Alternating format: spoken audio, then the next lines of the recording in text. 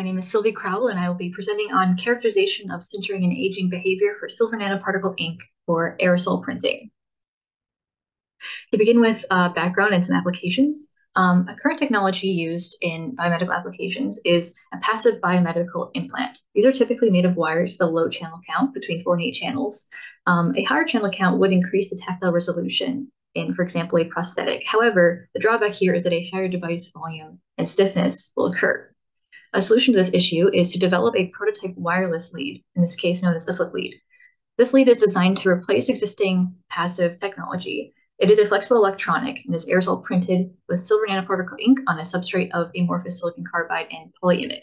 As you can see here in the image on the right, this is a schematic of the flip lead showing its 32 silver traces fitting within 4 millimeters. So the flip lead is fabricated using aerosol printing, which is a relatively new method of additive manufacturing, which utilizes nanoparticle ink in this case. Aerosolized liquid ink is deposited onto a substrate within a sheath gas. Nanoparticle ink is nanosized silver particles suspended in a solvent. It requires sintering to remove that solvent and densify the particles, which will lead to decreased porosity, leading to grain growth and decreased resistivity. The objective of my project was to help solve some problems we encountered during the fabrication of the flip lead prototype.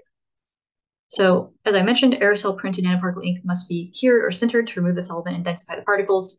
In previous fabrication, we were noticing issues with insufficient densification and oversized particles. As you can see here on the image on the right, these particles are not very well densified, which can lead to very high resistivity values and poor conduction in the flip lead itself. The solution here is to determine if potentially the shelf life could be affecting the particle size through an aging study, and secondly, to determine the optimal sintering conditions for the silver nanoparticle ink. So I conducted 2 studies, which I'll be presenting on here. To begin with materials, the substrate I used was an approximation of the flip lead substrate. In this case, I used polyimide, and I used UT Dot's silver nanoparticle ink in a xylene solvent. For the aging study, I prepared samples by collecting the ink over a series of 10 weeks, biweekly. I diluted it in 1:2 dilution with silenes and pipetted this onto copper TEM grids. I then conducted T-sum and compared particle size distribution of the ink. For image analysis of the aging study, I was able to determine the particle size using a trainable Weka segmentation algorithm using water shedding as well. The algorithm output the area and ferrite diameter of these particles in my 1 million X images, and I was able to compare across different ages of ink to determine if particle size was changing over time. The results of the aging study, I found that with error bars of 95% confidence, there were slight differences in the particle areas and ferrite, but the ferrite specifically was found to have only a difference of about 2 nanometers in diameter across the 10 weeks. Onto the sintering study.